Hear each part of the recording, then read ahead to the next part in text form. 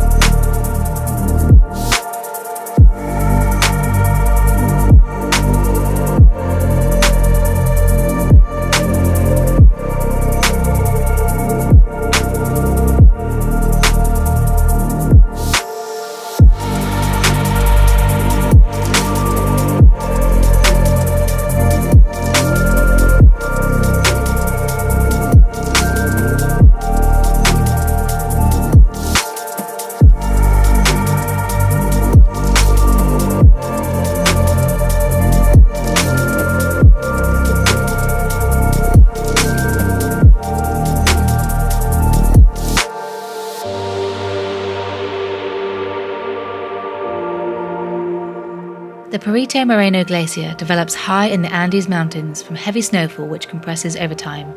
Thanks to gravity and the buildup of ice, the glacier is slowly forced down the mountain and into the southern arm of Lago Argentino, the largest freshwater lake in Argentina. Perito Moreno Glacier began to form during the last ice age, which started around 2.6 million years ago and ended around 11,700 years ago. Scientists calculate that the Perito Moreno Glacier is around 18,000 years old. Unlike most of the 47 glaciers here in the southern Patagonian icefield of Argentina and Chile, Perito Moreno is one of 3 glaciers that isn't retreating, it's advancing.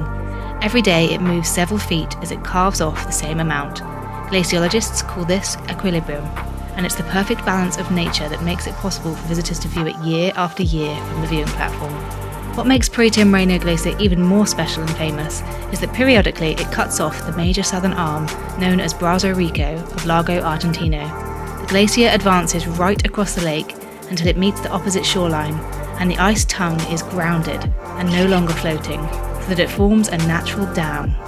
This causes the southern arm of the lake to rise and eventually force its way under the ice dam, making a tunnel which creates a famous glacial arch.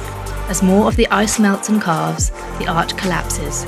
Watching the final carving of the Perito Moreno Glacial Arch is an incredible and rare display of nature in perfect balance.